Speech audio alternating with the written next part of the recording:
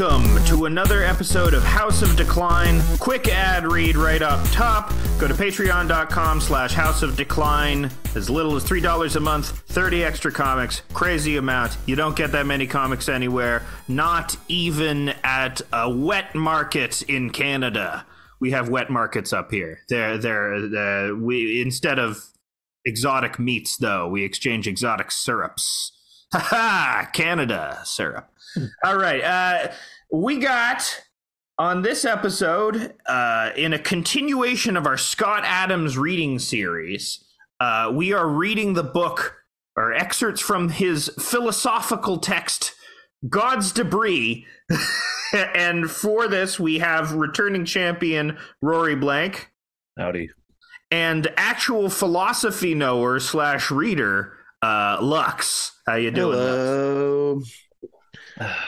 So I sent this book to you last night, Lux, and you managed to read almost all of it in a fit of passion. It's not particularly hard to read, though. It's sort of like a baby's first metaphysical text. It's like I described it to someone this way, which is it's like Scott Adams is trying to do Plato, except that Socrates and Glaucon have CTE. It's insane. I have so many angry thoughts about it from a structural and ideas perspective. We're gonna get right into it. Berserk instead. I thought about reading it, but better choice. Yeah. Guts has a giant sword and a gun arm. Mm-hmm. I don't see any giant swords or gun arms in this. I think Berserk is also a lot more philosophically coherent and a lot more artistic in its elaborations about the nature of the universe. I mean, it is, one of the most beautifully rendered pieces of art I've ever looked at, and every single page of it makes me want to try harder as an artist, and it's inspiring, the story, and it's got booby demons. Hell yeah. And got it all. This is 127 pages. No. Yes, 127 pages long. But large type. It's in large type. Large font. Yeah, very, very large. It's pamphlet sized. I didn't read it.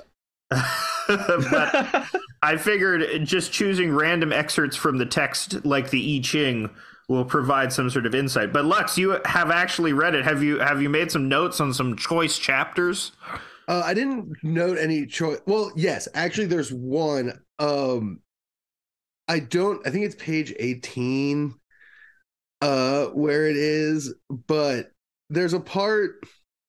So a lot of this book, as I read it, is basically about the dumbest boy in the world goes to a house where an old man is. Yeah. And then the old man is very stupid, but the dumbest boy in the world is like, well, you're old and you have a fireplace, so you must be smart. And the old man proceeds to just sort of say things. And there's one part where the old man is like trying to disabuse the boy of his foolish notions of whatever, and literally ends up doing fucking magnets. How do they work? Oh my God, you're right. Page 18, it's science. We'll get to that. Well, that will be the first thing we get to after the introduction. I want to read some of the introduction. Intro is also great. Yes. Well, you'll see. The intro is very dumb. Establish where we are. So just a little background on this. Of course, Scott Adams, starting in, I think, 89, maybe slightly later than that, started the Dilbert comic strip, which was very innocuous, office-based humor. Actually, for its first 4 years, it wasn't even office-based. He hit upon that, and sort of the big surge of 90s corporate culture, he hit upon that at just the right time, which sort of, I think, explains the popularity of Dilbert. The other stuff that came about from that is stuff like Office Space, or even, Fight Club to some degree is about that 90s corporate office culture. And so, Dilbert was part and parcel of that. I think this sort of popularity, this sudden surge of popularity, if Scott Adams wasn't already megalomaniacal and insane before, this definitely didn't help. because it made him think that he was capable of anything, and that, well, I made it, I succeeded, so it must be based on some sort of merit that I have, some sort of knowledge that other people aren't privy to, because look, I made it with a stupid little cartoon, hence I must be a big-brained person. And so what's funny about this... I mean, he was capable of anything as in all the things, and anything as in any single thing, both of which were incorrect assumptions. Yeah. And I just realized that Dilbert started 3 months before Berserk. Whoa! Just tying that together. While Scott Adams was making his stupid little Office Man comic, Kentaro Miura was pouring his life, every fiber of his being, into drawing a cool guy with a big sword. Yeah. Making further proof of how much of a coward Scott Adams is. Yeah, he could have been doing Dilberserk. And it would have been he could have had a lot of very intricate little cross hatching to give a sense of texture and space and dimensionality. But no, what's amazing is how little his style has evolved. You think after like 20 years he would want to develop 30 years? 40 years? No, 30 years. Yeah, 30 years.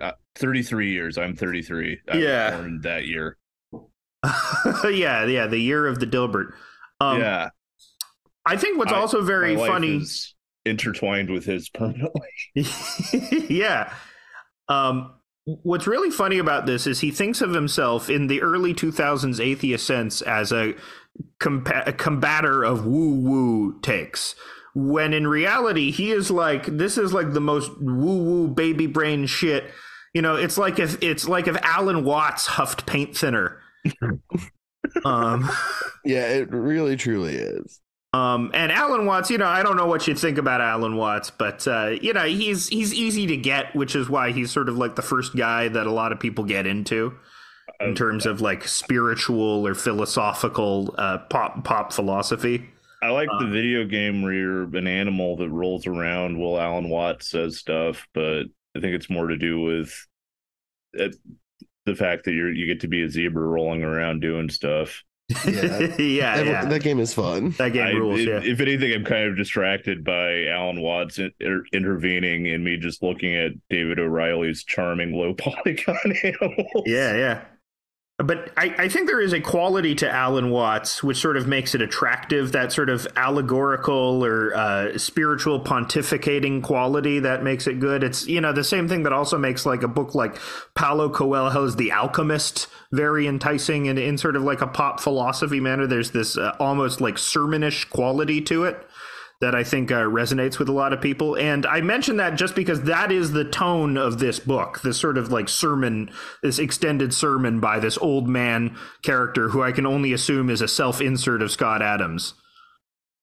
Is it the Garbage Man? But that it is similar to the Garbage Man, because Scott Adams has an enduring obsession with incredibly smart people being in otherwise meaningless or mundane positions. That's a frequent thing in the Scott Adams canon, because I think that's how he viewed himself, as this incredibly smart person who was in this mundane situation. He saw Good Will Hunting and thought, damn, that's me for real. Yeah. Well, I think that's the whole, like, a huge swath of conservative people do actually believe that. It's not your fault. I'm this incredibly smart person who's been foisted into this position below my station. And that is why, and who's doing it? The gays, or, some sort of outgroup. But anyway. Jews. It's always. What did Sartre say? Just sort of just anti-Semitism, socialism of the idiot? Yeah, he was right. We love him. We love Sartre. We love that weird googly-eyed Frenchman. Yeah, he's cool. You don't know where he's looking. Introduction. It starts off real strong. Oh, man. This is not a Dilbert book. It contains no humor. Already an amazing joke in the first two lines. Yeah, he comes out hot. Directly contradicting himself by those two lines being incredibly funny for some reason. This is not a Dilbert book. It contains no humor. I call it a 132-page thought experiment wrapped in a fictional story. I'll explain the thought experiment part later. God's Debris doesn't fit into normal publishing cubbyholes. There is even disagreement about whether the material is fiction or non-fiction. I contend that it is fiction because the characters don't exist. Some people contend that it is non-fiction because the opinions and philosophies of the characters might have lasting impact on the reader. What? Nope. What? That's not logically. That doesn't follow. That's not what those words mean. And the people who he says he's having these conversations with don't exist. No, it's the conversation you had with yourself in the shower, Scott Adams. Here's a really interesting passage. As I continue, the story contains no violence, no sexual content, and no offensive language. But the ideas expressed by the characters are inappropriate for young minds. People under the age of 14 should not read.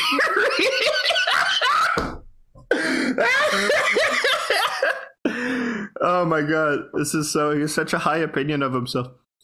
The target audience for God's Debris is people who enjoy having their brains spun around inside their skulls. Every sentence of the intro is psychotic. It's so boastful. He's got the braggadociousness of like a young Lil Wayne or something like that.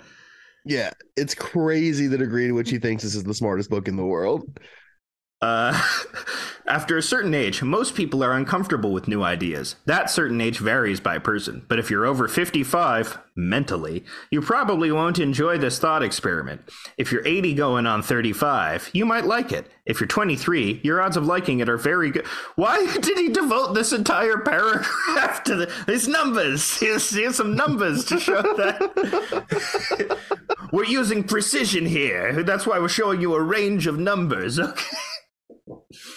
The story's central character has a view about God that you've probably never heard before. Okay. If you think you would be offended also, by I just want to quickly point out that isn't true. Yes, this is well-trodden ground. Yeah, he is hitting 100-year-old reruns. Well, you know, he came to it independently, though. That's the thing. That's why it's even worse. Scott Adams invented it. You got to be a real genius to come up with the Dill Burrito and also a novel understanding of God. And Scott Adams is that genius. Yeah, he invented Scott Gnosticism or Scoticism. You've never heard before the central character. If you think you would be offended by a fictional character's untraditional view of God, please don't read this. So yeah, this comes out right in 2003, right at the height of like the new atheist movement, you know, or when it's not at the height, but when it's just sort of starting to boil over into public consciousness. So it has lots of like, are you triggered, religious people? Are you thinking about this in a way that might stoke your logic brain? Religious people? The opinions and philosophies expressed by the characters are not my own, except by coincidence in a few spots not worth mentioning. Please don't write me with passionate explanations of why my views are wrong. You won't discover my opinions by reading my fiction. No, we eventually discovered them through social media, and they were not good. The central character. Pleased to learn that them. The central character in God's Debris knows everything, literally everything. This presented a challenge to me as a writer. When you consider all of the things that can be known, I don't know much. My solution was to create smart-sounding answers using the skeptic's creed. The simplest explanation is usually right. Okay. Damn. Is that the skeptic's creed? That's Occam's razor has nothing to do with skepticism, does it? Yeah, not as far as I know. I think Scully says it a few times in X-Files. Like, maybe that's where he's getting it from. Yeah. X-Files which was still hot at the time. Yeah, and she is the queen of skepticism. Yeah. I think we were in Doggett era at this time, though. That was when I stopped watching. It's pretty good Doggett era. It's okay, well, it wasn't even because of my my fixation with Mulder. I was always more into Scully. I had a Scully action figure. I thought she was the coolest person in the world. Yeah. It's the Agent Doggett. I I couldn't figure out what it was at the time. Just as a kid, I knew there's something about his face I don't like. It scares me. And I figured out like 3 years ago, it's because when I was like 4, my dad showed me Terminator 2 for the first time. That's too young to watch that movie. And so every time I was looking at Agent Doggett, I was just thinking that guy is going to stab somebody through the head with his hand. Yeah. T-1000 is a very spooky character. But I just had a fixation on like being terrified of Robert Patrick. Yeah, Robert. I mean, he's got a scary face. I think he's cool now. Oh yeah, he's very cool. So cool looking. Yeah, leathery. He rocks.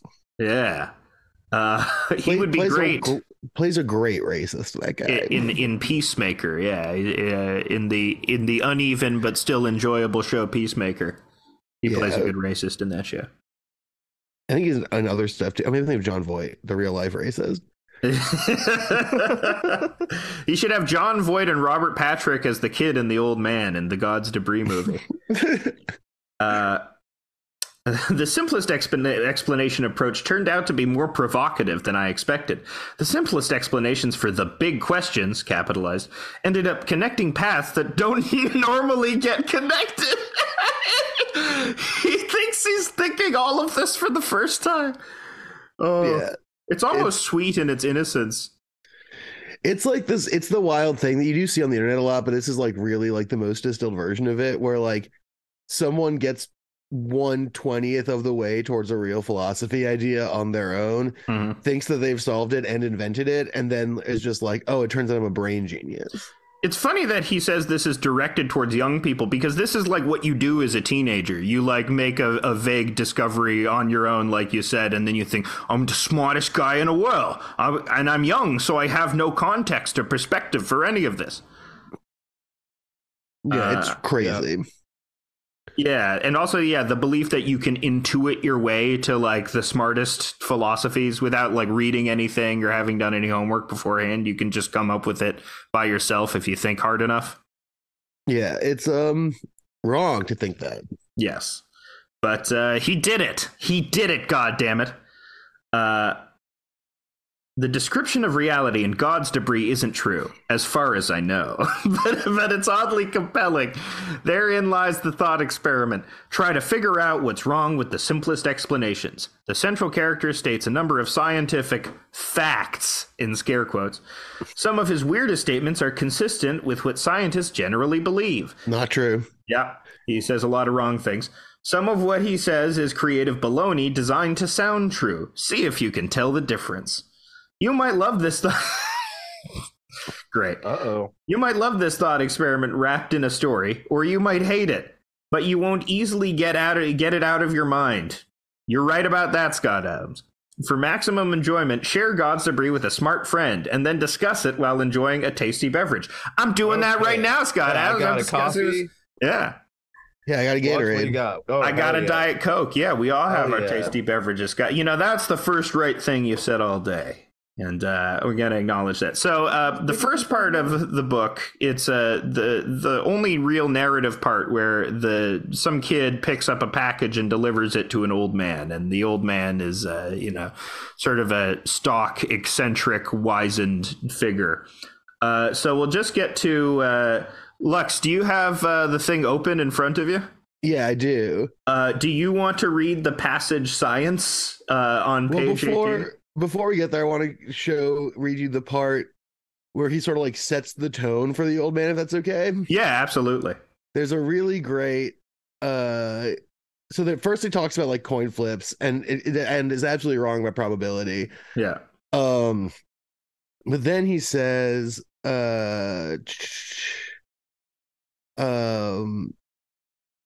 says, let me ask you a simple question. Did you deliver the package or did the package deliver you? By then, I was a little annoyed with his cleverness, but admittedly engaged. I didn't know the old man's situation, but he wasn't as feeble-minded as I'd first thought.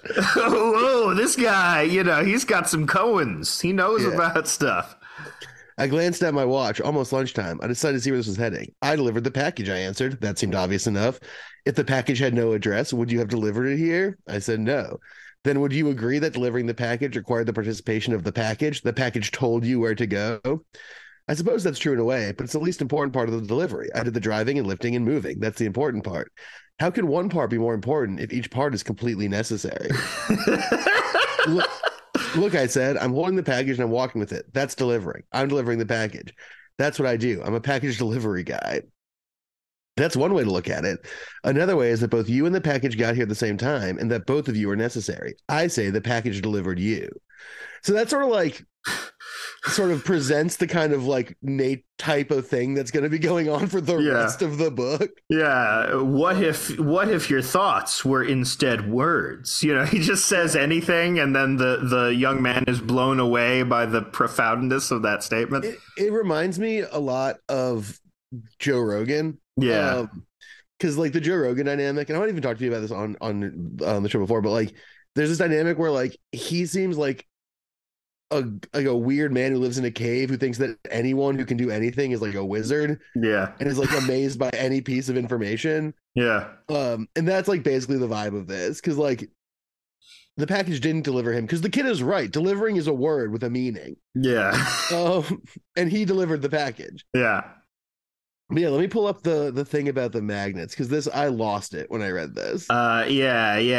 Page 18. Yeah. God's Debris, by the way, is a free PDF. If you just look up God's Debris PDF, you can follow along with us. Not to be confused with God's Debris when he comes back and returns all the foreskins. Yeah. I thought it was about God making a contraption that would pull his foreskin back down using a system of levers. Could God create a ball so heavy that it could restore his foreskin? That's the kind of question that's like a more interesting philosophical question than anything that goes on in this book. Yeah. Science. Page 18, a chapter heading called Science. What is this about? Spun around inside my skull. Yeah. So he says, let's talk about science for a moment, he replied. I was relieved. I like science. It was my favorite subject in school. Religion may be uncomfortable. It's better not to think too much about religion, but science was made for thinking. It was based on facts. An insane piece of Sure. Okay. Yeah. You know a lot about science, I asked. Almost nothing, he said. I figured this would be a short conversation, and it was just as well because my lunch hour was running out. Consider magnets, the old man said. If you hold two magnets near each other, they are attracted, yet there is nothing material connecting them.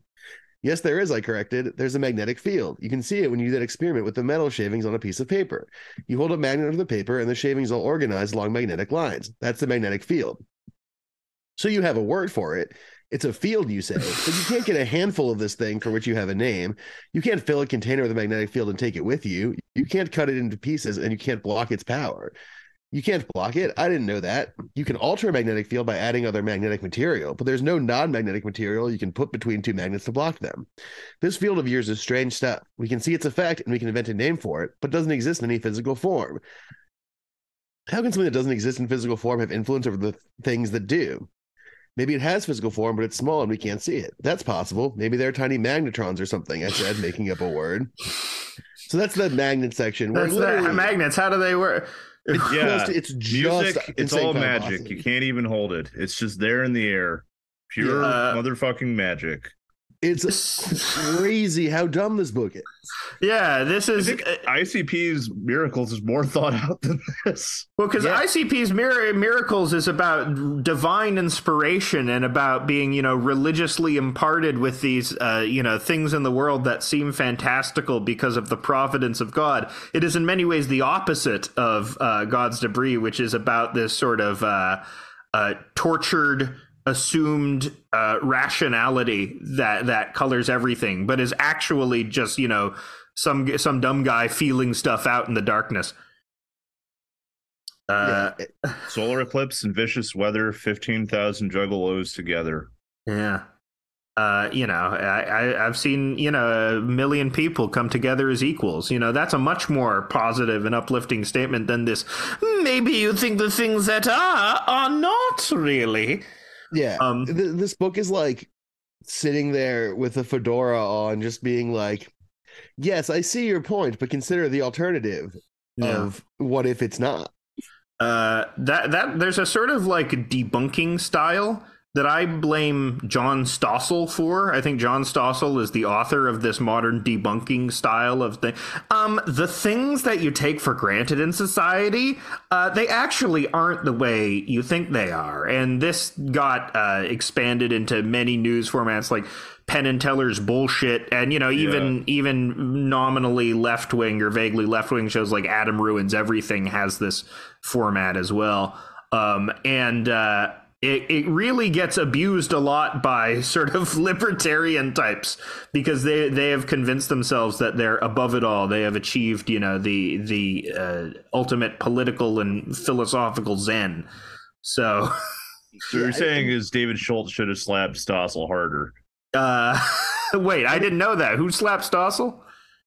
David Schultz, a professional wrestler. He asked, Stossel asked him, "Is wrestling real?" And Schultz just punched him. That's or slapped him. Should have That's slapped cool him as harder. hell. Should have slapped him harder. I think so. I think agree on he that. should have brain damaged him. But what? So one other thing about this section is it also gets at the other thing about this book, which is that by the simplest possible explanation, he basically means leaving out many pertinent details of the question being asked. This happens in the book where he's like, now you may think this, but what if I explained it this way? And it's like, well, yeah, if you leave out a bunch of the reasons people think a thing, it doesn't make as much sense now, does it? But if you what if I was intentionally obfuscatory? Then would you think of it differently? Yeah, it's like I forget. There's a bunch of parts, especially maybe more towards the back, where like he makes these claims that are sort of like people do this because of this, or like there's one part where he talks about evolution. He's like, if evolution were real, wouldn't we see new things evolving all the time? But we don't, and it's like, no, we do. Yeah, we do. There's microevolution. We can see it happening. You're constantly observing this. Yeah. And it's like stuff like that makes it just like this whole book feel totally insane. No, but Lux, you don't understand. Some of what the old man is saying is not correct. So it's up to you, which I think is so funny because that means he could just write whatever he wanted without having to fact check anything and just once again intuit his way to like a better philosophy, but without having done any actual work. Yeah, exactly. Let's scroll around and come up. I want to just go to random pages and see if we can come up with some gold. So I've randomly selected page 38, Reincarnation, UFOs, and God. Oh, this is a good one. I didn't know how much of the old man's opinions to take at face value. Everything he talked about had a kind of logic to it, but so do many things that are nonsense. I decided it was best just to listen. Whatever was happening to me, at least it was different. I like different. So he's getting groomed by this old man. He's in the process of getting groomed through what if language was actually thoughts? What if language was actually the moon? The blue that you see, the blue that I see. You ever think about that, man? Yeah. Why do you have no idea that you just nailed what this section is. Yeah. Why do they call them fingers? Do they fing? Yeah. Why don't they make the whole plane out of the black box? Fuck. Hands can touch anything. We could totally but groom themselves. Scott Adams with these questions. He started again. If you want to understand UFOs, reincarnation, and God, do not study UFOs, reincarnation, and God. Study people. Are you saying none of these things are real? I was offended by his certainty, given the thousands of eyewitness accounts for each of those things. When have people eyewitness God or reincarnation? I guess, in religious texts, he's assuming this. But why is this person who's established as being uncomfortable with religion suddenly willing to go to bat for reincarnation and God? Oh, we skipped the part where he is like, I believe in God, he's around. And then the guy does some classic, if God's real, how do we have free will? Yeah, if God's real, why are our eyes real? Yeah, he does a lot of that stuff. That's a little bit earlier. It's stupid and sucks, which makes it the same as the rest of the book. No, he said, I am saying that UFOs, reincarnation, and God are all equal in terms of their reality.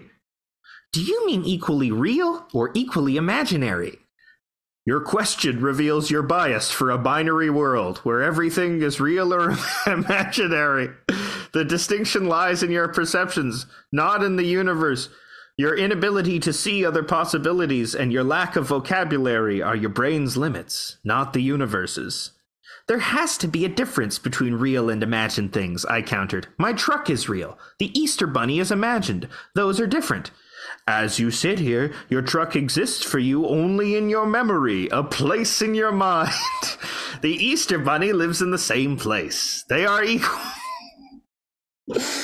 Oh, man. Yes, but I can go out and drive my truck. I can't pet the Easter Bunny. Was the rain from this morning real? Of course.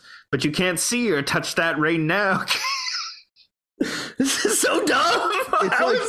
It's like this weird car crash of like super crazy pure David Hume empiricism with like brain in a vat Descartes stuff. Yeah. But like with none of the interesting implications. Just like imagine what if not that. Mm-hmm. It's so good. It's like, it's just crazy that he was able to get 100 pages of this down without ever being like, oh, I've been repeating myself a lot.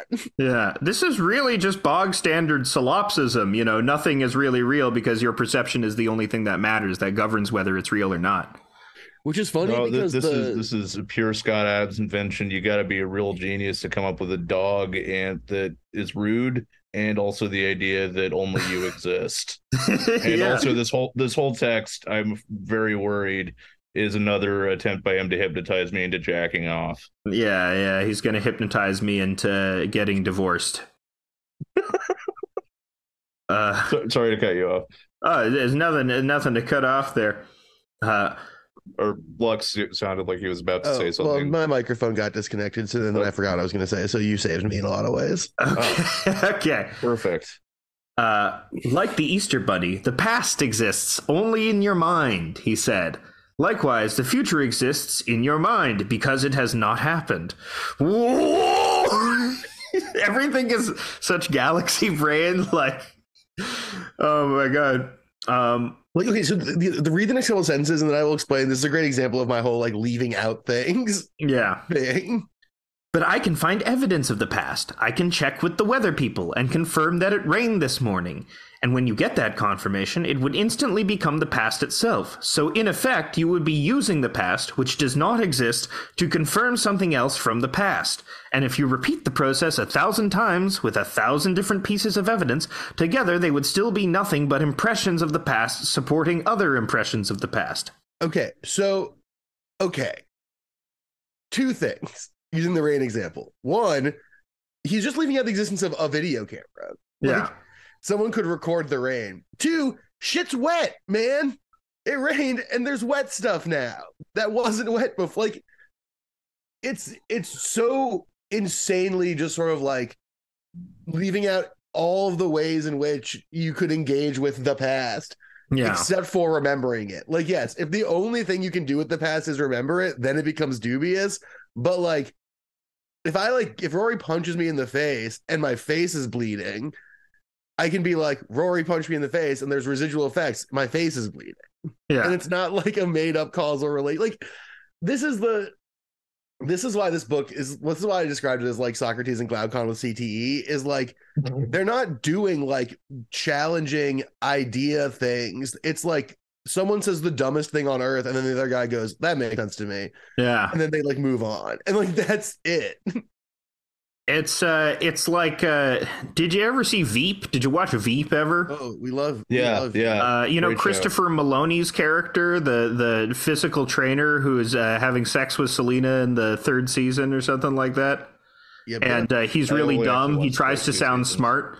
He says if money is only an illusion. He's talking to like the head of the IMF or something and said, money is only an illusion. You know, it's not like we only believe in it because we want to, you know, it could go away just any time. And then the IMF person says, look, that's actually kind of a facile analysis. It's like, do you love words? I love words very ardently. I tried. Just a very... Somebody that does not have like nuanced stuff or has not bothered to study any of the literature on this, trying to intuit his way to to something greater than that previous literature. Actually, his denial of the past makes sense because, he can ignore the past. That means all of it's an illusion. I don't have to look at it. I don't have to read books. I don't have to interact with it. I don't have to take it on. I don't have to acknowledge it at all. I can just go ahead with my Scott Adams views on anything. Yeah, it's just like, I don't know, from a perspective of someone who like writes and reads philosophy stuff, it's infuriating just because it's like, it's not even like not engaging with the past or like intuiting out your own theories of things is like, I guess, fine to do, but like ignoring things like rain makes stuff wet is just such an incredible amount of sort of hand waving anything. Yeah. And which is like, this is the Plato and like the Socrates Glaucon thing is like the character of Glaucon isn't dumb. He's just wrong. Like, he makes observations and asks good questions, and then Socrates has to be like, good question, Glaucon, well, let me explain. Whereas in this kid is just like, but I can remember the rain, and he's like, but that's all you can do. And it's like, no, it is not. He takes that on faith, and that's all he can do. All he can do is ask somebody if it rained is the only way he can check. Okay. I want to get into this chapter because this is sort of like the meat of Adams's philosophical theory here, his metaphysical theory here. And once again, I don't think he actually believes this. I just think he thinks he's extremely clever for having come up with this. Yes. So here we go. God's motivation. If you were God, he said, what would you want? I don't know. I barely know what I want, much less what God wants. Imagine that you are omnipotent. You can do anything, create anything, be anything. As soon as you decide you want something, it becomes reality. I waited, knowing there was more. He continued. Does it make sense to think of a God as wanting anything? A God would have no emotions, no fears, no desires, no curiosity, no hunger.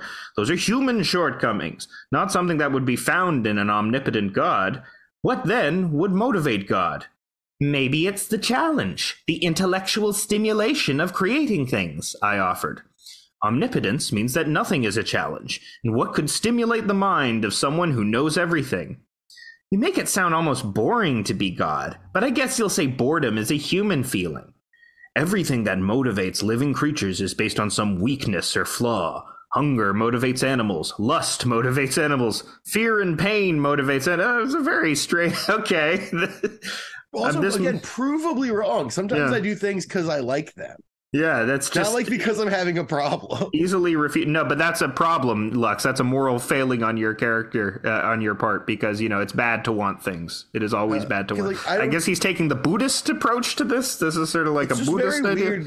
Because it assumes that, like, I play softball because of some inherent lack. Like, it's almost like Lacan stuff, except, again, really dumb. Yes, yeah.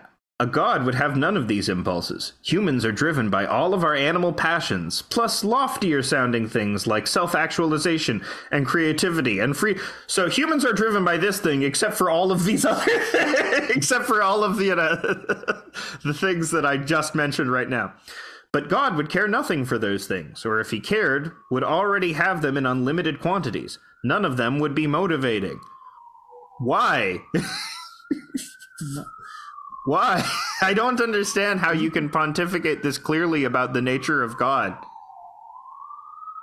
I mean, so he has these like... So there's like an interpretation of Nietzsche out there that is like, God is dead because we created the idea of a perfect thing and perfect things can't change, and change is the definition of a living thing, which is like almost the argument that he's making as far as like, it's impossible to imagine what God would want because there's like this omnipotence that is like imperceivable to the human mind or whatever.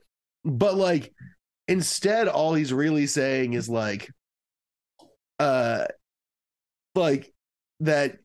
imagine if we could imagine God being anything, why not imagine it the way I've imagined it for no reason? Yeah. And if it's like this way I made up, then of course the things I say follow from that are true. Yeah. That's also a big part of this book, is if we assume that the thing I made up is true, then what follows is also true. Yeah. I think what this feels like is a refutation of the God of Christendom, who does want things and who has discernible motivations and who is petty like a human. So we have conceptions of God of being motivated by something, but for some reason he says that if there were a God, he would actually be like this, because I can understand the nature of omnipotence. Yeah, exactly. This is about exactly right. Yeah. It's this crazy thing that he's doing throughout the book where, we haven't gotten to it yet, but this actually does lead to an idea, which is where he reinvents a thing that already exists again. But in like a really stupid way. I don't want to spoil it until we get there. Here we go. Yeah. Oh boy. It's coming up. He has a really good one. What page are we on? Here somewhere. We're on page 42 for all of those following. So what motivates God? I asked. Do you have the answer to that question, or are you just yanking my chain? I can conceive of only one challenge for an omnipotent being: the challenge of destroying himself. So Scott Adams just invented the can God create a boulder so heavy that he can't move it? Yeah, can God microwave a burrito so hot that he couldn't eat it? He did that. The only challenge for God is, can God commit suicide? Is in some ways a very cool thought, but of course, in classic Scott Adams fashion, it gets flushed into a toilet of like a septic tank of idiot ideas, and the only things about it get left behind. You think God would want to commit suicide? I asked. I'm not saying he wants anything. I'm saying it's the only challenge. But then he wants something, you moron! You fucking idiot! Yeah, right. This. My God, is that the core of this whole thing? Is like, God, like, is him being like, well, the only challenge would be this, and it's like, well, you're assuming God would want a challenge, which is again a human perspective, the same as God wanting anything else. Yeah, and it's just like, it's the one you like, so it doesn't count. Keep in mind, this is the crux of the book. This is like the linchpin of the book, where it starts getting into like the real philosophical ideas behind everything. This and the chapter called God's Debris are the two core sections. I think God would prefer to exist than to not exist. That's thinking like a human, not like a god. You have a fear of death, so you assume your God would share your preference. But God would have no fears. Existing would be a choice, and there would be no pain of death, nor feelings of guilt or remorse or loss. Those are human feelings, not God feelings. God could simply choose to discontinue existence. There's a logical problem here, according to your way of thinking, I said. If God knows the future, he already knows if he will choose to end his existence, and he knows if he will succeed at it, so there's no challenge there either. Your thinking is getting clearer, he said. Yes, he will know the future of his own existence under normal conditions, but would his omnipotence include knowing what happens after he loses his omnipotence? Or would his knowledge of the future end at that point? That sounds like a thoroughly unanswerable question. I think you've hit a dead end, I said. Maybe, but consider that. No, the kid has him dead to rights. This is a bunch of shit. This is a bunch of crap. Maybe, but consider this. A God who knew the answer to that question would indeed know everything and have everything.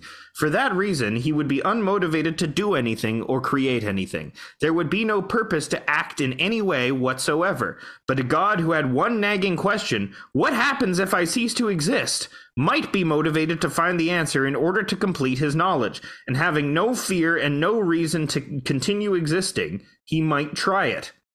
How would we know either way? We have the answer.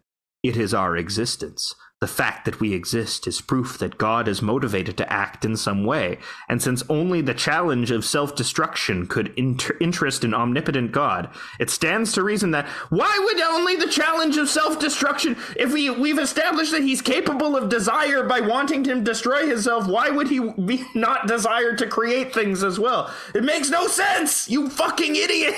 It's so much like Scott Adams's take on various like minorities or other culturally different folks, where it's like, it's conceivable that there's a giant army of black people hiding underneath my house getting ready to raid it and kill me with swords. Thusly, it must be the case. Mm-hmm. And it's just like, man, what? Like, it's so dumb.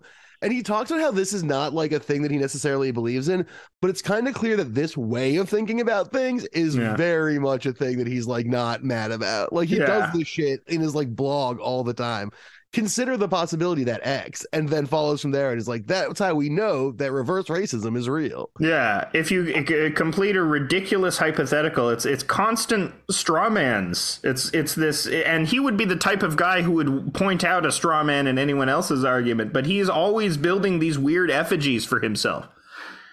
I just got hung up on the fact that like he just said that like you shouldn't assume God has human motivations, and then followed that with what also seemed like human motivations, just different human motivations. Yup. So the problem with your conception of God is you think he's one kind of guy and not another kind of guy, which is the kind of guy that I am. Yeah. Like me, Scott Adams. God lives in a giant house made in the shape of a human head.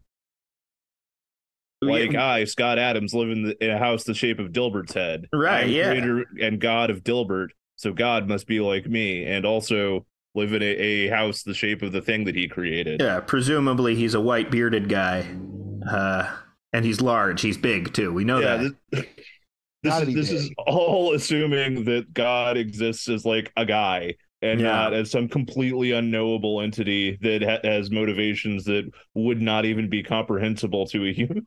Yeah, and it's weird that he thinks, there's like a motivation at all, because it's still imputing the idea that God has a consciousness. What if stuff just happens? There is no control over it. There is no will at the center of it. What if God is an entity without will that just it represents an expansion or creation, But maybe he gets into that. I don't know. This does, we'll get to that a little bit when we get to the God's debris section. But like, this does a little bit almost make me understand how he can believe that like he can do blogs that hypnotize you into coming in your pants. Mm-hmm. Like this whole thing of like, what if if we make a hypothetical claim and follow it infinitely, and treat it as true because I said it. Because like I always think about this with Scott Adams in particular, but also other people, is like, if you take one step back from the shit they're saying, they've got to understand that it sounds insane. Yeah. And so like this kind of like provides an insight into how his mind can work such that he avoids that problem. But if everything is hypothetical, then no one is wrong. Really, I cannot be dumb because anything is possible. Well, and if you like, it's that combined with I'm a smart guy, so the hypotheticals that occur to me are more legitimate by default. So I follow the thought process that led me to this hypothetical. It'll give me some sort of insight. The insight being that I can write a blog post about my date on New Year's Eve that will force you to have an orgasm. Speaking of sort of orgasmic literature, we left up. And since the only challenge of self-destruction could interest an omnipotent God, it stands to reason that we ... I interrupted the old man in mid-sentence and stood straight up from the rocker. It felt as if a pulse of energy ran up my spine, compressing my lungs, electrifying my skin, bringing the hairs on the back of my neck to full alert.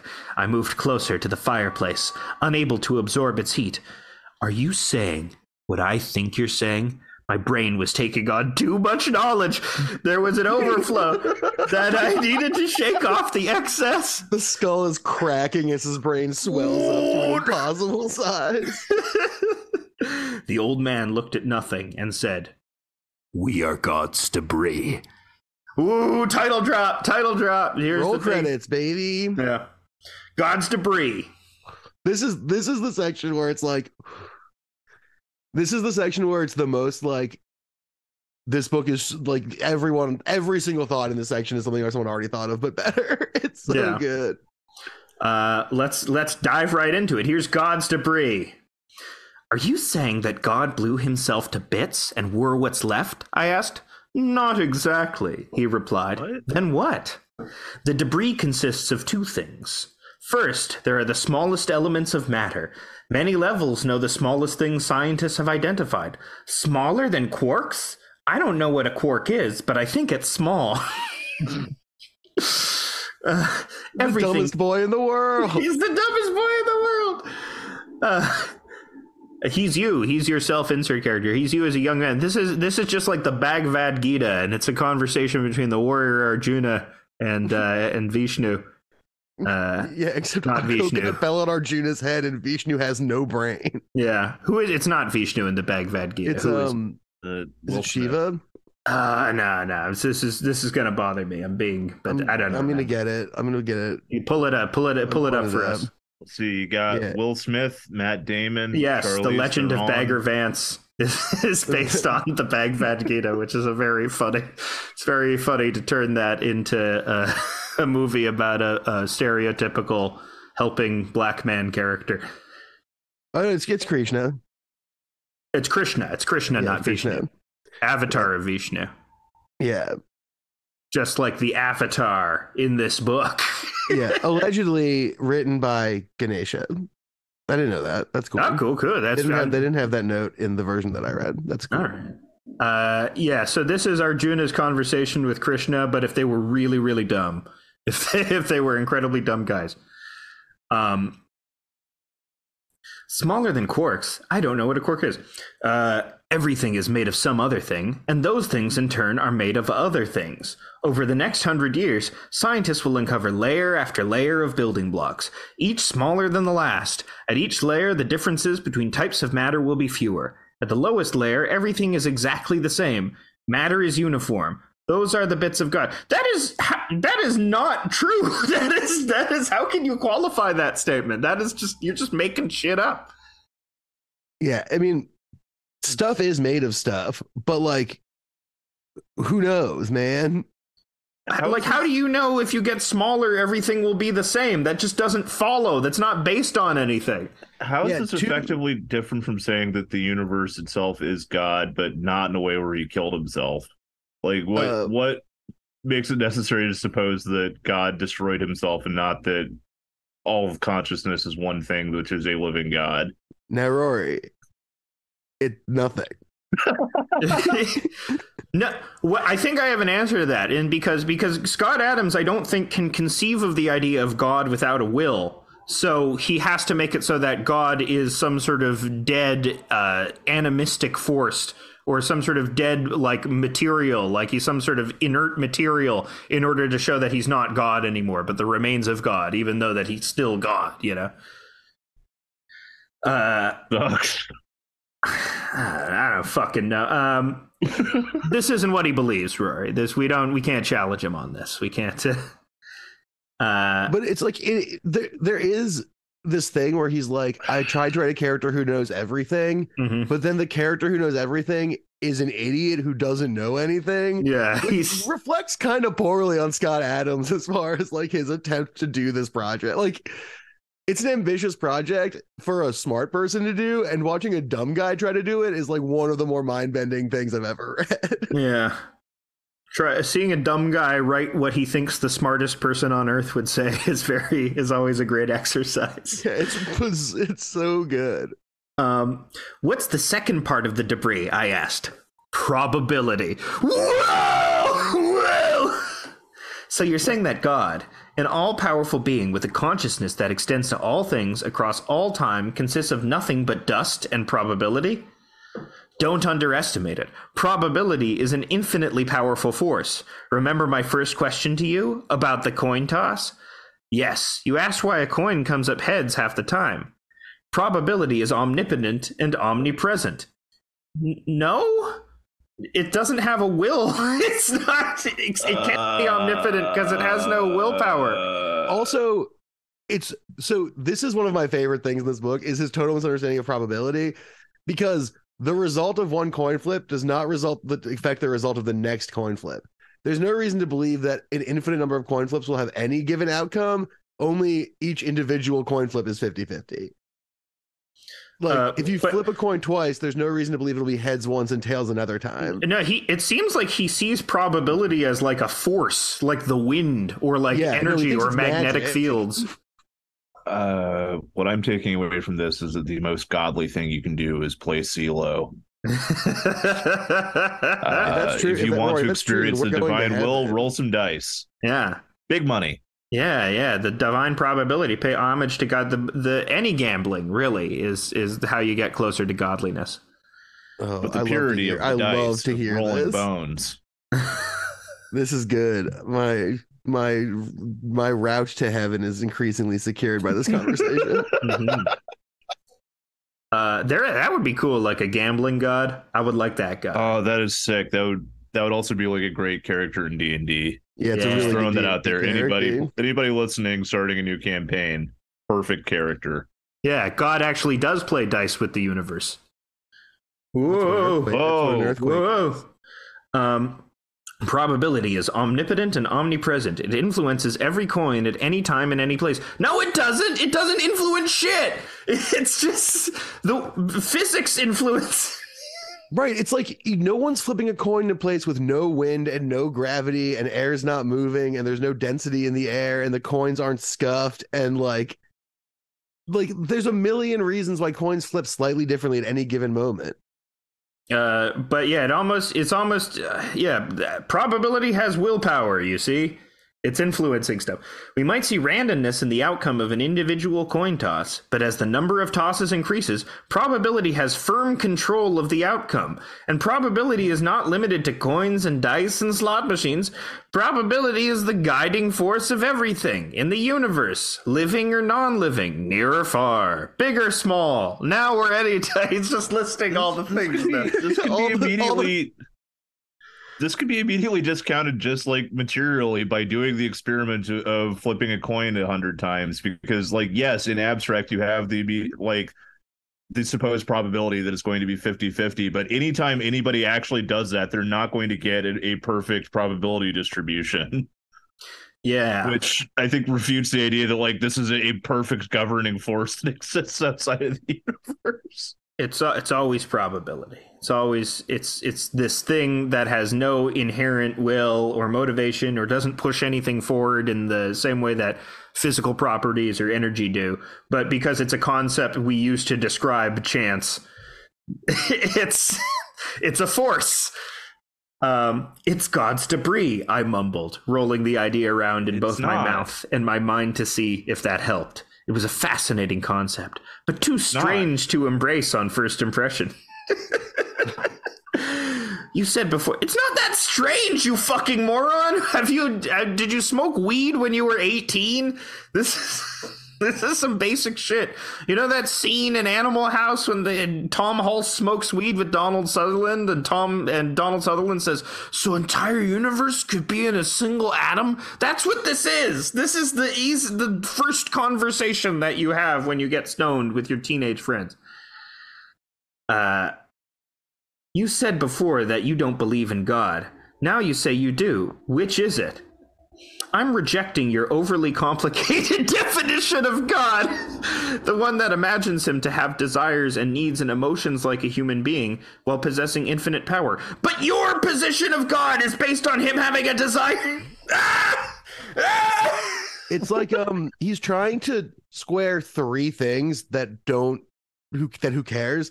Like he's trying to square the ideas of like Newton's clockmaker God, right? Who just like sets everything in motion. Like quantum determinism of like the Big Bang happened and everything's just vibrations from there playing out probabilistically. And then also God as a thing with a brain. Yeah. And he's trying to have all three of these things happen at once. And it's like, Scott Adams, this isn't the simplest explanation.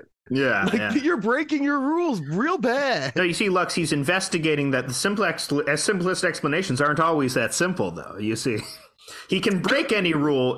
In the introduction, he set it up for himself that he can just throw a bunch of bullshit on the page because this is all in service of the thought experiment, you know?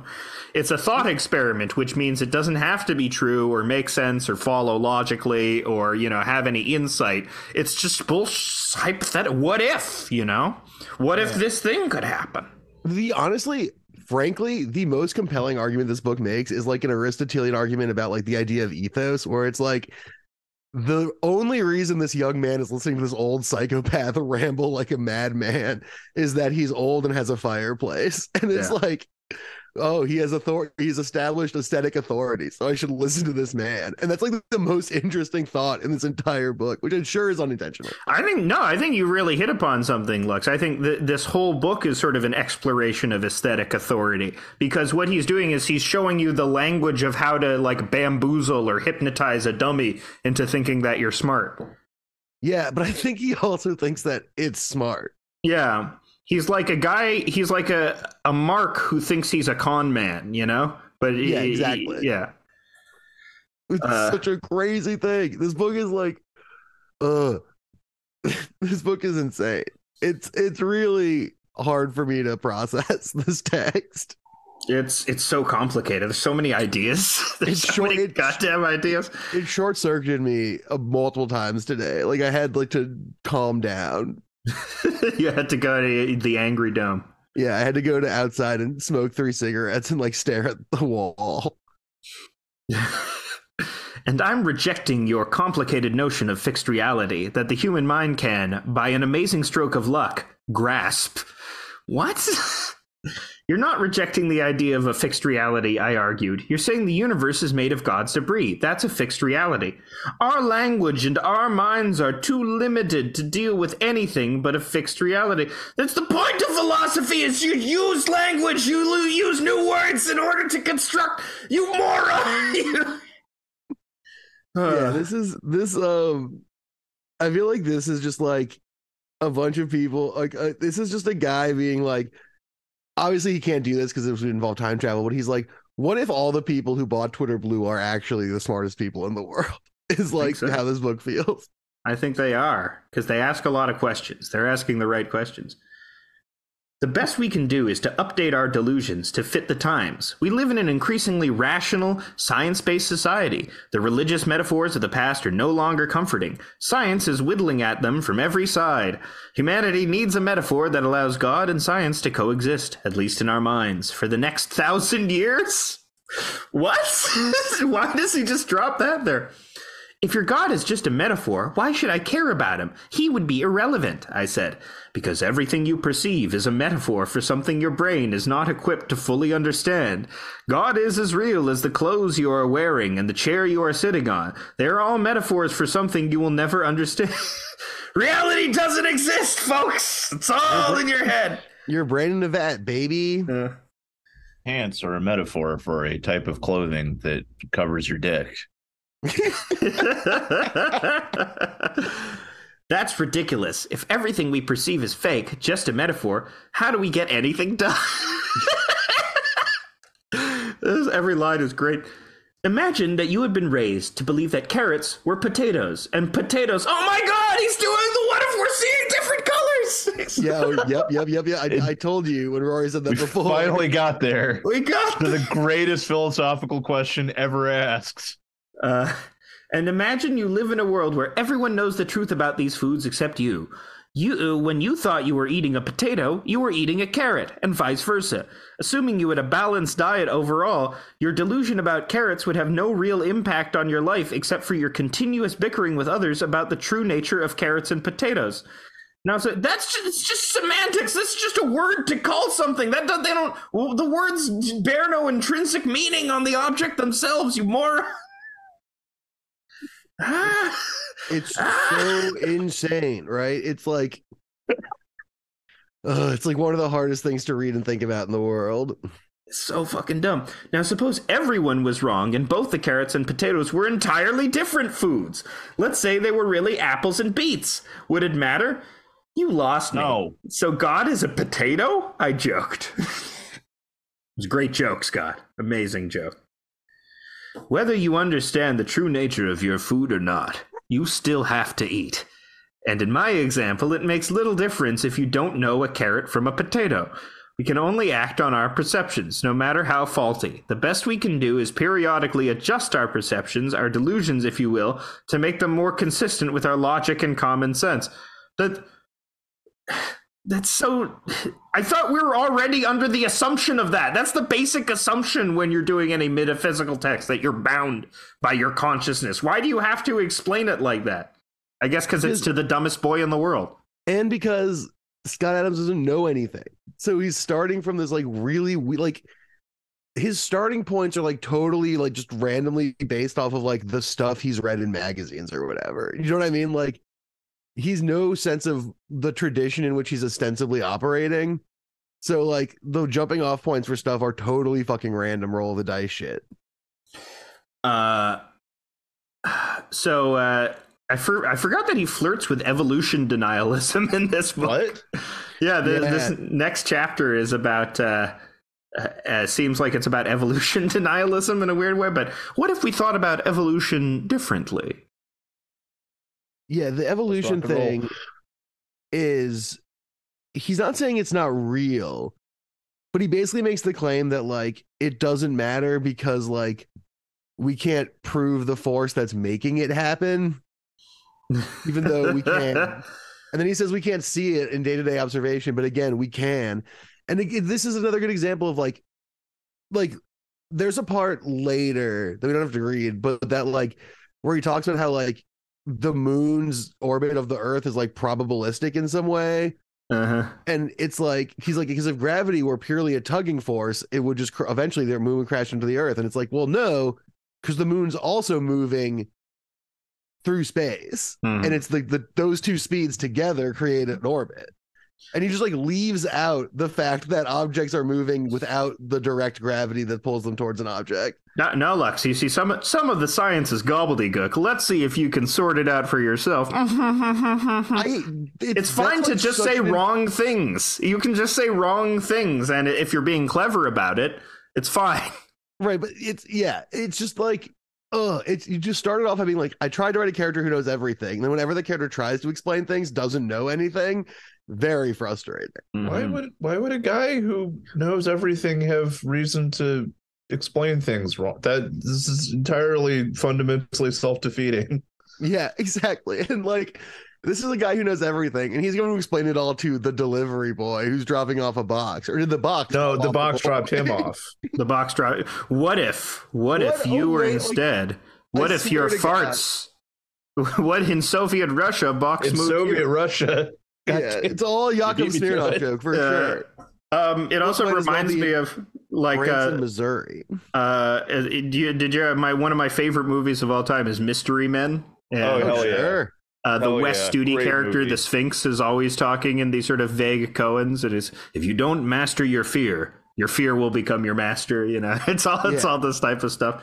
It's just reversing two of the nouns that he said. You make an ass of you and me. Ooh. It's just like this book. It's so hard for me to imagine opening this book, reading the "What if the package delivered you" segment, and then continuing to read and be like, this is something worth thinking about. Like, this is something to take seriously. Like, it immediately like puts a kick me sign on itself and like farts and throws up and rolls over. And then people like kept reading it to be like, there's more useful information here. My brain is spinning around in my head. I never thought about any of this before. Hey, in America, you watch TV, but in universe controlled by probability, TV watches you. Whoa! Whoa, this is like Society of the Spectacle. This is like some serious debauched shit we're getting into. So here's page 66, evolution. Let's get back to evolution, I said. With all your talk about God, do you think he caused evolution? Or did it all happen in a few thousand years like the creationists believe? The theory of evolution is not so much wrong as it is incomplete and useless. What? Yeah, baby. Yeah, baby. He's tickling our brains. He's making them spin around in our heads right now. How can you say it's useless? The theory of evolution leads to no practical invention. It is a concept that has no application, except for all the fucking the goddamn medicine that we develop in response to microevolution of bacteria every fucking year. It has a great deal of impact on stuff we produce, you moron. You old man, you stupid old man. It's unbelievable, this book. Yeah, I hear what you're saying. I said the dumbest boy in the world continued. But you have to agree that the fossil evidence of earlier species is pretty compelling. There's an obvious change over time from the earlier creatures to the newer ones. How can you ignore that? Imagine that an asteroid lands on Earth and brings with it an exotic bacteria that kills all organic matter on Earth and then dissolves without a trace. A million years later, intelligent aliens discover Earth and study our bones and our possessions, trying to piece together our history. They might notice that all of our cookware, the pots and pans and plates and bowls, all seem to be related somehow, and the older ones were quite different from the newer ones. The earliest among them were crude bowls, all somewhat similar, generally made of clay or stone. Over time, the bowls evolved into plates and coffee cups and stainless steel frying pans. The aliens would create compelling charts to show how the dishes evolved. The teacup family would look like its own species.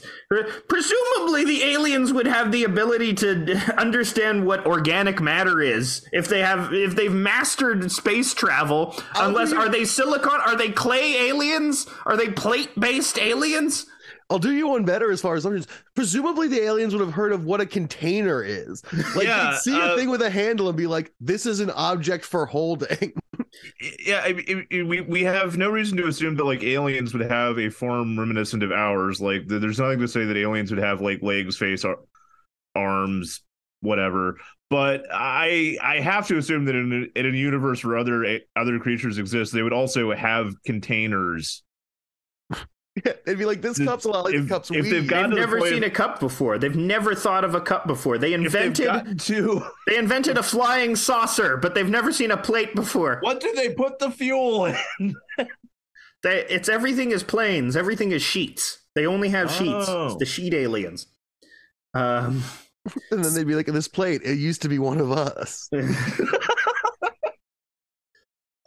An observer who looked at the charts would clearly see a pattern that could not be a coincidence. The cause of this dishware evolution would be debated, just as we debate the underlying cause of human evolution. But the observed fact of dishware evolution would not be challenged by the alien scientists. The fact would be clear. Some scientists would be bothered by the lack of intermediate dishware species, say a frying pan with a beer. Okay, if you could view a microscopic cup evolving into a different microscopic cup, because we can do that. Why? Yeah, it's every chapter is just like, what if the dumbest possible hypothetical, and then this idiot delivery boy, his brain spins around in his skull, and he goes, oh my God. This is clearly refuted by the opening sequence of the Dilbert animated series, where you see an amoeba with glasses turn into a dinosaur with glasses, which turns into Dilbert. That's true.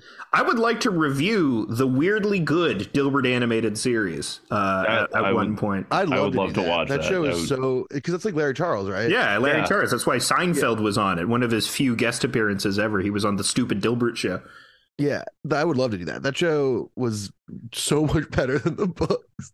Yeah, there's a great episode about art, which actually prefigures the AI art debate a lot in some very sort of canny and prescient ways that I would like to do that. Yeah, I would like to review. I'm going to go ahead and download it right now. Yeah, it's part of put on Google Drive and send it to me when you download it. Yeah. This will be the next installment of our Scott Adams reading series. Will be our Scott Adams watching series. Scott Adams is bad at this, but he had some ideas that a better writer could do good stuff with. Because that's the thing about, like, there are ideas in this book that, if explored correctly, could be interesting or fun to explore, and like if a more unique writer had a handle on them. Or in many cases, we're already explored by a more interesting writer in way better ways, like Descartes. On the Torrent website I'm on, we've got some Dilbert books, and then a file labeled Dilbert Latino. Okay, I like that. Yeah, I like get that also. I like Latino countries all have like their own versions of Latino Goku, but they all have Latino Dilbert as well. I want to go to Taqueria Dilbert. Yeah, Taqueria Dilberto. Yeah, that would be so good. This might be the worst analogy ever made, I said. You're comparing people to dishes. The old man laughed out loud for the first time since we began talking. He was genuinely amused. It's not an analogy, he said with a twinkle in his eye. It's a point of view. Evolution is compelling not because of the quality of the evidence, but because of the quantity and the variety of it. What are you talking about? We have quality of... What are you talking... That doesn't make any fun. Also notable that this person seems incapable of discerning the distinctions between quality and not quality evidence anyway. Yeah. It's fucking psycho. This is what Charles Manson would do to people. He would like find young impressionable girls and sit them down and be like, hey, what if your fingers can think? What if you the were... sky is actually purple? Until they just broke. This is a story about an old pedophile grooming a young delivery boy by trying to break down his consciousness entirely. Yeah, the young boy is just rocking back and forth in a corner going, I am a plate. I am a plate. I am... You know, after having succumbed to the will of this old man. There's a big difference between dishes and animals, I said. With dishes, there's no way they can evolve. Logic would tell the aliens that there was no way that a non-living dish could produce offspring, much less mutant offspring. That's not exactly true, he countered. It would be said that dishes use human beings in a symbiotic relationship, convincing us through their usefulness to make new dishes. In that way, dishes succeeded in reproducing and evolving. Every species takes advantage of other living things to ensure its survival. That is the normal way living things reproduce. Right. Okay, so there's he's doing that scene in Star Trek where Data asks Beverly Crusher if he's alive or not, and if fire is alive or not. Yeah, Data does so much of this book better just by being around. Yeah. I gotta go do the gamers coup soon. Do you want to skip towards the end? Yeah, let's skip towards it basically just does this shit. The rest of it is basically just constantly him being like, here's a dumb way to think about something, and then repeating himself. Okay, here's a great passage that I noticed last night in the willpower segment. 92, page 92. Willpower. You're very fit, the old man observed, going further he's growing out. He's finally got to it. I work out 4 times a week. When you see an overweight person, what do you think of his willpower? I think he doesn't have that much, I said. Why do you think that? How hard is it to skip that 3rd bowl of ice cream? I'm in good shape because I exercise and eat right. It's not easy, but I have the willpower. Some people don't. If you were starving, could you resist eating? I doubt it. Not for long, anyway. But if your belly were full, you could resist easily, I assume. Sure. It sounds as if hunger determines your actions, not so-called willpower. Okay. No, you picked 2 extremes, starving and full. I said, most of the time I'm in the middle. I can eat a little or eat a lot, but it's up to me. Have you ever been very hungry? Not starving, just very hungry, and found yourself eating until it hurt? Yes, but on average, I don't eat too much. Sometimes I'm busy and forget to eat for half a day. It all averages out. I don't see how willpower enters into your life, he said. In one case, you overeat, and in the other case, you simply forget to eat. I see no willpower at all. Exhausting. I don't overeat every time I eat. Most of the time I have average hunger and I can eat average. This is so... What the fuck is this? It's this incredibly like long-winded, like we're hashing out the numbers here. You might be 23, you might be 85, going on 35. Like, is he just doing this to pad out the book? Because that's what it seems like it is. You eat food like a normal person, and yet you have these big muscles. Let me touch your big muscles. Oh, I can feel the debris of a dead god inside of your muscular bicep. Trying to seduce and groom a teen by telling them you can feel the debris of a dead god in their muscles is like really insane shit. That's pretty funny to think about. Yeah, this let's skip right to the very end because it's beyond the strange fat phobia of our protagonist, our protagonist's hatred of fat people. Look, when I see a fat person, I think, damn, he could probably do that shit Rikishi does, where he just smashes someone's face with his ass. Yeah, that would be willpower if he did that. Let's get right to the end. The last chapter is called After the War. It's the reference to the religion war, baby. It's coming up. I love that rocking chair, the young man said to me. How old is that? Oh, it looks like we switched perspectives. How old is that thing? It looks like an antique. I got it 1 year before the religion war. I said, yeah, baby, it's coming. Damn, she's doing some Avengers shit in this. Yeah. Oh, yeah, this is the prequel to the religion war, as you'll find out in the next page. I'm glad that the war ended before I was born, the young man sighed. I can't imagine what it was like to be alive then. You are so lucky to have missed it. Were you in that war? Everyone was in that war. Let me ask you something, he said. Why do you think the war ended? We learned in school that everyone just stopped fighting. No one knows why. Although there are all kinds of theories about secret pacts among world leaders, no one really knows. You were there. Why do you think everyone suddenly stopped fighting? Put another log on the fire and I'll tell you. The young man looked at his watch and hesitated. He had many more stops before lunch. Then he turned towards the fire and chose a sturdy log. If you flip a coin, I said, how often does it come up heads? Okay, so this is the boy at the beginning has now become the old man. I see. He has learned. Yeah. He has become the smartest person in the world. And I think it's implied that he's also the protagonist of the religion war. He is the protagonist of it. But as we know from the religion war, he doesn't actually affect anything. The religion war is ended by a woman's phrase, if God is so smart, why don't you fart? Why do you fart? Yeah, which makes a lot more sense as a way of ending a war than anything else that happens in the fucking book. It's so funny the way that I hope you enjoyed God's Debris. If you would like to get the hard copy version as a gift for a friend or family member or its sequel, The Religion War, just click the appropriate link below. And the links are God's Debris, The Religion War, the sequel to God's Debris, and of course, Dilbert Books. And don't forget, comments at Adams at AOL.com. Yeah, he's on I wonder if he's still on AOL. And I clicked on the link, and it just takes you to an Amazon search for Dilbert. Where Very the first lazy. result is a sponsored listing for Calvin and Hobbes' Attack of the Deranged Mutant Killer Monster Snowgoons, which I think is probably a more significant philosophical text. Yes. So the one thing that we skipped that is somewhat funny and important, I just want to point out, is the part where, and this is like the plot stuff that happens, is the part where the old man explains that he is an avatar and that the role of the avatar is to introduce new ideas and logics into the world to keep things from getting too crazy. Okay. Where he says, people exist at different levels of awareness. An avatar is one who lives at the 5th level. He's got a whole Kabbalistic like tree of like structure to how you can ascend through the Is levels. awareness like intelligence, I asked? No, intelligence is a measure of how well you function within your awareness. Your intelligence will stay about the same over your life. Awareness is entirely different from intelligence. Awareness involves recognizing your delusions for what they are. Most people's awareness will advance 1 or 2 levels in their lifetime. What does it mean to recognize your delusions? When you were a child, did your parents tell you that Santa Claus brought presents on Christmas Day? Blah, blah, blah. He talks about that for a while, and then he gets to the part. Okay.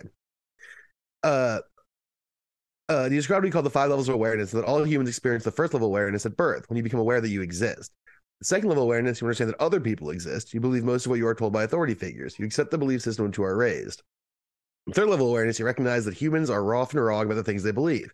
You feel you might be wrong about some of your own beliefs, but you don't know which ones. Despite your doubts, you still find comfort in your beliefs. The 4th level is skepticism. You believe the scientific method is the best measure for what is true, and you believe you have a good working grasp of truth thanks to science, your logic, and your senses. You are arrogant when it comes to dealing with people in levels 2 and 3. The 5th level of awareness is the avatar. Wow, that's a big jump. The avatar understands that the mind is an illusion generator, not a window to reality. The avatar recognizes science as a belief system, albeit a useful one. An avatar is aware of God's power as expressed in probability and the inevitable recombination of God's consciousness. I think I'm a 4th level, I said, at least according to you. Yes, you are a 4th, he confirmed. But now you've told me all your secrets in the 5th level. Maybe I get bumped up. Is that how it works? No, he said. Awareness does not come from receiving new information. It comes from rejecting old information. You still cling to your 4th level delusions. And then There is no reality, which is why, when I'm taking your pants off, this isn't happening right now. It only happened in the past, This is why when I'm, slowly drawing my index finger down the nape of your neck into your back, it's that happened in the past, man. The past isn't real. Yeah, and then he keeps talking about that for a little while and talks about how leaders are irrational. And then he goes, well, irrational leadership must work. The world seems to be chugging along fairly well overall. It's because people's delusions are, on average, in balance. The Avatar keeps it so by occasionally introducing new ideas when needed, which is kind of the Avatar The Last Airbender idea. The Avatar is to keep the elements in balance. Yeah, sure. Isn't the Avatar also what he calls the main character in God's or in the Religion Wars? Yeah, that is the main character in the Religion War. But I think that character is the boy, the young man in this book who has ascended to become the Avatar. This is his origin story. Yeah. Because he got groomed by this weird old man so he could save the world. And then he developed pattern recognition superpowers because everything is just God, dust, and probability. Yeah. And then someone made a t-shirt and did all the work for him because it's dumb to be this guy.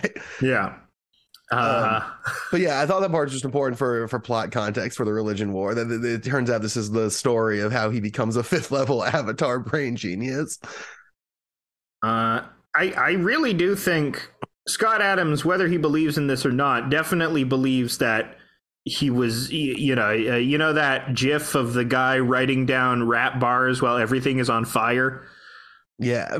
Yeah, he was having that moment in his head. He was like, everything. Do you think, like, I don't know if there's like some have theorized that the surgery that he went to cure his dystonia resulted in him having like this more megalomaniacal or like more religion obsessed or like God obsessed attitude. It really seems as if there's something like pushing up against his occipital lobe that's causing him to have all of these like religious thoughts. Like he's just like he consumed a bunch of ergot recently. Yeah, there's also some evidence of people, particularly men, going through wild changes in their behavior and personality after suffering strokes. Do you think he had a stroke? Yeah, well, probably it's very likely that during the surgery, like something probably got disconnected for a minute. Mm-hmm. Yeah, that makes sense. I mean, this whole shit is just like so fucking Or he was insane. always like this. I don't think he was always, because there's a definite, fairly sudden shift between 90s Scott Adams, who's like this almost like harmless Reddit type, to like 2000s, like I am a brain genius Scott Adams. And it could also just be the result of like wealth. Yeah, could be that. The more rich and successful you become, it's easier to like just justify that as, well, clearly I got to this point because I am an earth-shattering genius. Mm-hmm. Only I could have come up with, what if there was a guy who didn't like his job? Yeah. And there was a little rat that was dumb. And a cat who was conniving. Man, so I guess this is just a book where the dumbest guy in the world tried to write the smartest guy in the world and ended up writing 2 of the dumbest guys in the world. Yeah. A pretty incredible achievement. It's a great read. It's a short read. It reminds me of a Kelly cartoon, from The Onion, where you try and think about what the actual, like what the person writing this cartoon thinks actually, and your brain, it does make my brain spin around in my head because nothing connects to each other and it's all just like errant ramblings of a moron. And listeners, you might think that like part of the reason we're making fun of being disconnected is that we just read random excerpts, but I read almost all of it and it's all like that. It's not, it's weird meandering nature isn't because we were weird and meandering skipping around. It's because the book is dumb. Yeah. There is so much fucking padding in this. Yeah, it does feel like someone was like, you have a 120-page writing assignment and he wrote like 40 pages and upscaled the type font and then just added random words. Yeah, he added various deliberations about whether something is average or not. This is an experiment, since I have it as an ebook and not as a PDF. If I just resize it a little bit, all right, so that's about what a normal sized book, the text would look like. Mm-hmm. This is now 60 pages. Yes, it is a pamphlet. It is a manifesto. And not even like a fun one. No, not even a cool one. But did we learn anything? I learned that, let's see, what did I learn? I learned if old men start talking to you about hypothetical scenarios, walk away. You are being groomed. You are in a grooming situation. I think I learned that, like, just like, I mean, this is not I guess I didn't learn this, but just doubling down on this whole, like, one of the funniest things in the world is dumb people writing smart people. Yeah. And this is just another example in like a beautiful, perfect genre. Yeah. I learned if you understand that the mind is an illusion generator, not a window into reality, if you believe that, or if you recognize science as a belief system, albeit a useful one, if you are aware of God's power, expressed in probability, and the inevitable recombination of God's consciousness, you might be a redneck. What a good way to go out. That's a good spot to end it. Guys, do you have any plugs? You go first, Lux. I mean, watch Wisecrack videos. They're cool. They're good. I make them. I guess vote for Rory for best of Austin comics. Oh yeah. That's my plug. The Austin Chronicle, which is Austin's alt weekly, has a yearly award thing called Best of Austin, and I am somehow nominated both for best cartoonist and best graphic artist. I don't care about winning best graphic artist because I don't really think that I count as that, and also there are multiple people in that category who I think deserve it more. But if you live in Austin, vote for me, please, for best cartoonist, and something cool will happen. Even if you don't live in Austin, we'll do voter fraud with this cartoon competition. I cannot endorse this. Okay, Yeah, well, I'll be doing voter fraud on your behalf. Oh no! Yeah, and then there's various wrestling shows coming up, so you can follow me on Twitter to learn about those. I guess at tail_boy. Yeah. And you can find me the places that I'm at. I'm the only person named Rory Blank. It's very easy. There's no others? No, I've tried. I can't find anybody else with that name other than whoever it is who got at Rory Blank on Twitter and got banned. Yeah, the most other notable Alex Hood, which I guess I'm just saying my name now in these things, but he's a folk singer from Australia. Oh, yeah, That's cool. why I not wanna meet him one- yourself Alex House? House is like an actual last name. There is convince people when I was a child actor, there was another actor called Alex House, and we got confused for each other all the time. Whoa. Well, now you can take that from him. Yeah, you can rob him of his name and identity. I will What's he take your doing? name, the name taker. I don't know. I think he was in some good stuff. I think he was in Todd in the Book of Pure Evil, but maybe I'm wrong about that. I cool. don't know. No idea what he's doing. Well, people fall by the wayside when you're living the 5th level avatar awareness life. Yeah, when you just have too much awareness, and you got used that awareness to, do what anyone would do in that situation, which is invite young boys to look in your Sit in party. your house and geez, trick yeah. young boys into listening to you. Yeah. Oh yeah, Alex House is a Gemini award. You can't go up against that. I can't fight that. He's got a whole Yeah. Gemini. Yeah. That's big That powers. makes him a national treasure of Canada. Mm-hmm. Yeah, too bad. But Yeah. that's how his cookie crumbles. All right, well, I got to run because I got to go see if this gamer coup is staged or not. Okay. Bye, everybody. Thank you so much for coming on the podcast. Thank you. Goodbye, friends. Thanks for Anytime. having us. Bye bye. There you go.